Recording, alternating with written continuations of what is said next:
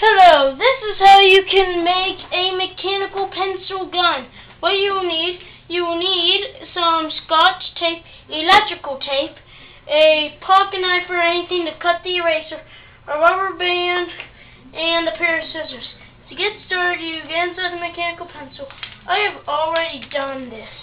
And you want to take everything that you don't need. What you should end up with is, what you have to do is you have to pull the brass top off by pulling this down like this. You pull the brass top off when it's pulled back, and then you can take this off, and there's a little white piece that is this, and this little white piece, which the leg goes through, sticks there, and you just want to rip that off because you don't need it. So then what you're left with is these pieces. What you have to do first is you have to get your pocket knife wherever you're going to cut this eraser, and you have to make a cut in the eraser deep enough to hold a rubber band. So what I did, I cut it about right here so that the rubber band fits in nice and easy. And now, once this rubber band is in, you want to get electrical tape. And once you gotta get the electrical tape, and just cut enough that it will keep the rubber band in, and like put the rubber band in the eraser if it slipped out, because mine it slipped right out because I think I made the groove too big. But anyway, what you do is get your electrical tape and put it on there like so, and then you just want to wrap the whole top up in electrical tape so your rubber band cannot come out, because if your rubber band comes out, then you're screwed over and you have to do it again completely. So now that you do this,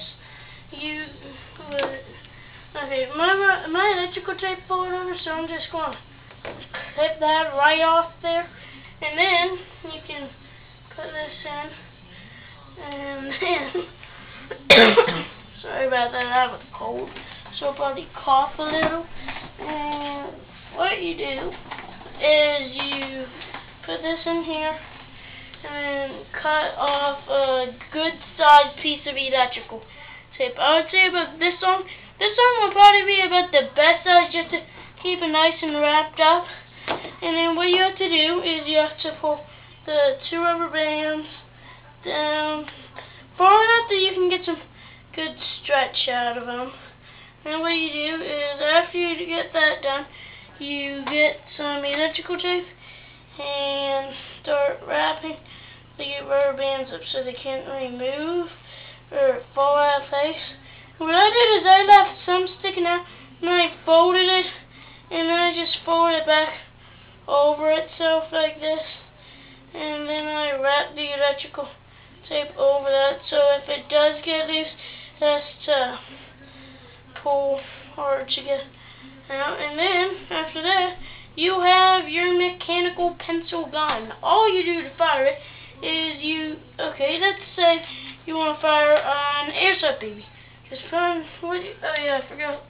You gotta cut this open some, so there's a big gap, so you can fit an airsoft baby. And once you do that, you can I didn't cut mine good enough, so I'm just going to do that and cut it like that. So now you just pull back, put whatever in there you want to shoot, and then let go. And that is how you make a mechanical pencil gun. Thank you for watching, and if you want more of my videos, just search in YouTube Speckles214 for more ways to make stuff. Bye!